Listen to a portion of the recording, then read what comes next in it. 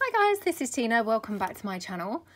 So I'm here really to get started with our Flights of Fancy kit. So if we just have a look through, and I will show you how I'm going to compile my journal.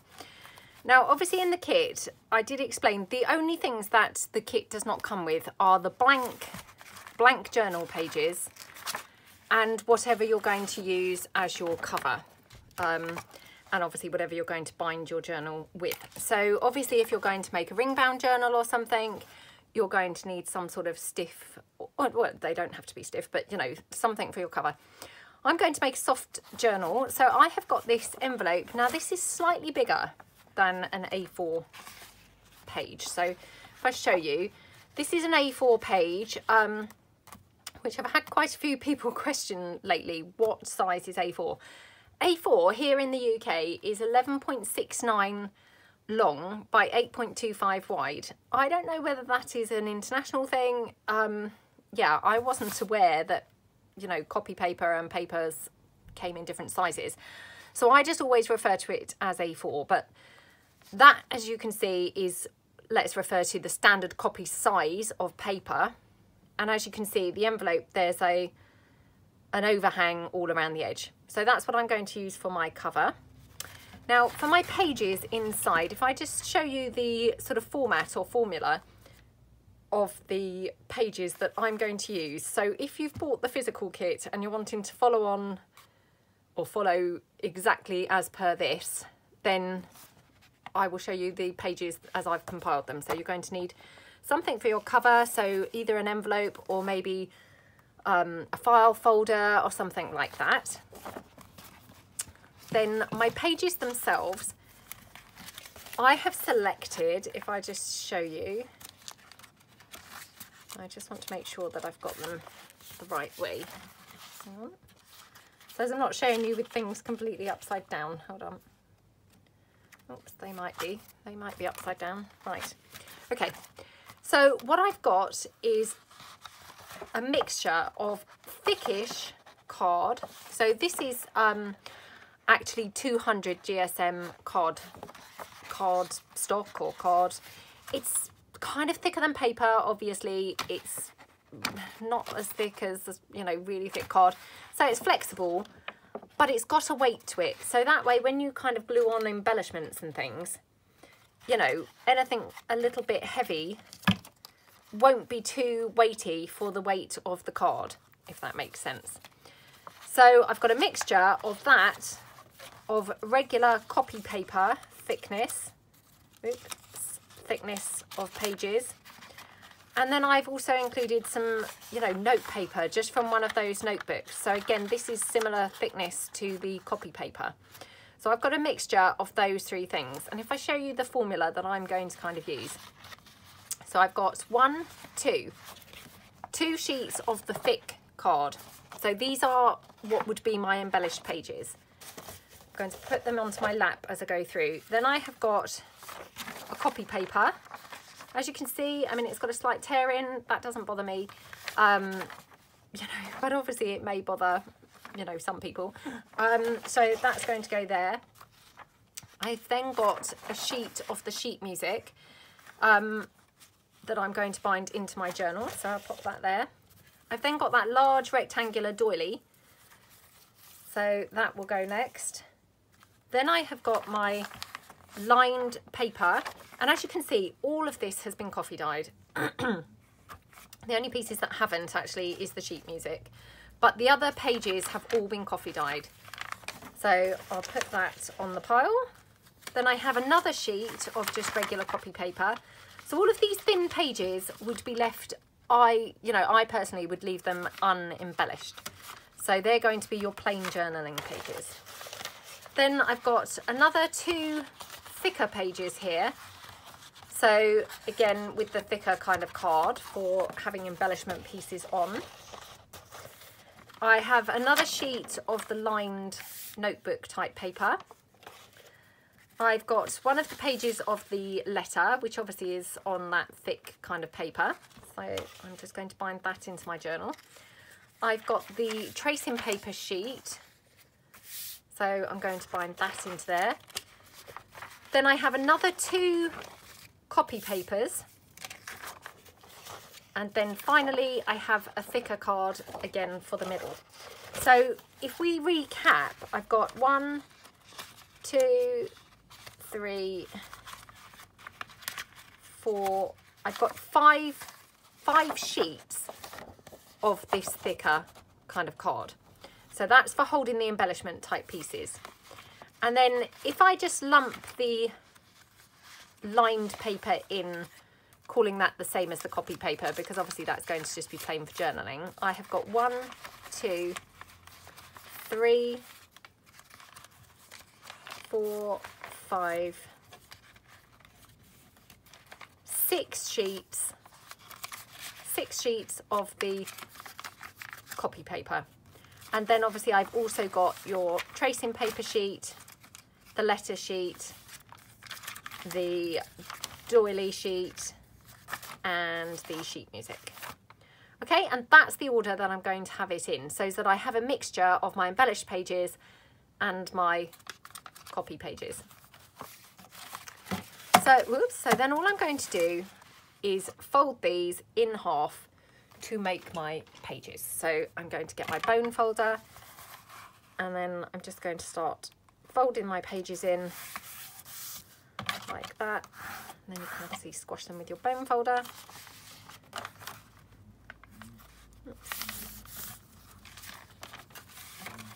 Like that.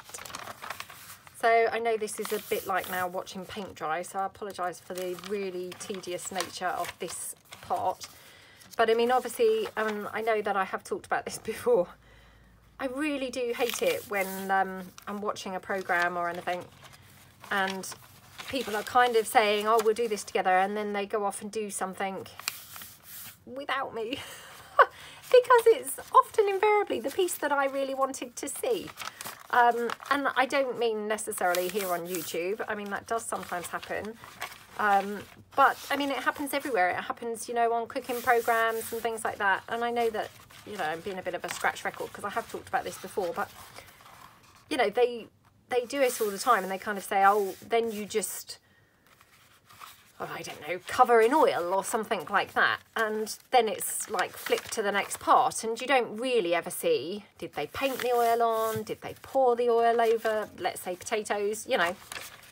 And then I'm always in doubt as to what's the correct method. So, oh, I mean, as you can see, there's a bit of scribble there. So, I mean, if you didn't like that, you can just tear the corner off.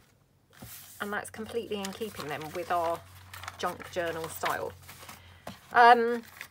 Yeah, so although this is very tedious and boring, I don't want anyone to miss out on anything that they maybe would be finding useful, or, you know, maybe you wanted to just double check the order of the pages or something. Oops, sorry, picking up other mess from my desk now. Or something like that. And that's the type of thing that I just think, film it all, and then if people are bored, they can always skip through to find sections that they're more interested in or anything like that. But obviously it's better, I feel, to have it all there and have people skip through than have not enough there and people wishing that you'd incorporated another piece, you know, or another part. Then I'm going to take my envelope and obviously just fold that exactly the same in half. So you don't have to use the bone folder, you know, you can, you don't have to. So we'll just do that. And then all your pages are stacked together like that. And you're going to put them then just inside your envelope. So get your, I use these, what do you call them, bulldog clips. Again, this is what I like to use.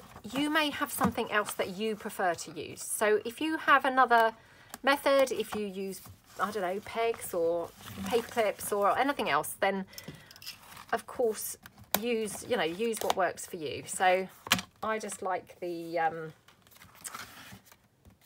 bulldog clips. Okay, so then I'm just going to get my pokey tool. And I mean, you know, this is probably pretty boring for a lot of people because I've done all this before on other videos. So, you know, it's nothing new, it's nothing different to anything you've ever seen me do before. So if you're not enjoying this, feel free to skip ahead, because obviously this is just the binding of our basic outside of our journal. There we go. So all I've done, I've taken my pokey tool and I have just eyeballed 3 holes, one in the centre and one up either end, you know, kind of a couple of inches in, I guess, from the edge of the envelope. So maybe like an inch in, or an inch and a half in from the edge of the paper. To save a little bit of time, I've already threaded my needle and I'm now flicking it around the rim. Now, I'm hoping I've got enough here. Again, I don't measure, and obviously perhaps I should. What I'm going to do is go through the middle, and then I want to come out through the end hole with a bit of luck, go through there, back through there, and then up back through the middle one, I think. I mean, if I have enough, I might go back through like that, but I'm not sure whether I'm going to actually have enough. So thread this through the middle. Now, if I keep my strings quite short, then I might just have enough to go through another time. So then I'm going to just go up here. I hate doing things like this on camera. Let's try this one, because invariably I can't then find my holes, which is always very irritating when you're filming. There we go. I just thread that right the way through, and then I go through this one here at the end, like that. Oops. Okay. Oops. And then going to go back through, yeah, back through this end one. Again, if I can find the hole, there we go, like that. And I've got enough thread to be able to go back through this one again, so just pop it through there like that. Now you want to pull your threads then quite tight so your journal is not all baggy, and then you're just going to go back through the middle one. I don't know whether this matters, but I try and go the opposite side to this, if you see what I mean. So I like pull it over to the side. I really don't know whether that matters, but it's just something that I kind of like to do. Now I really am struggling now to get this through the hole. I mean, I always personally find this type of thing very fiddly. This is not my favourite part of journal making. I'm not a very delicate person. I struggle with anything a little bit precise. So, you know, for me, this is a little bit tricky, and in fact proving to be near on impossible, in fact, today, because I'm obviously here doing this video. So excuse me while I fiddle around. I mean, obviously eventually I will now find the hole and get it right the way through, but oh, come on.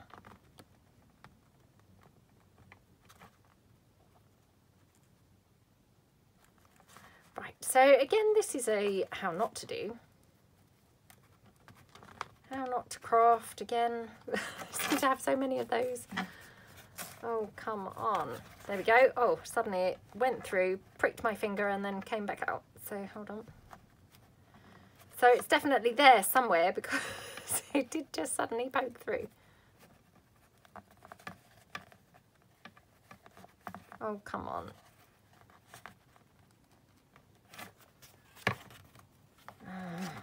Right, come on.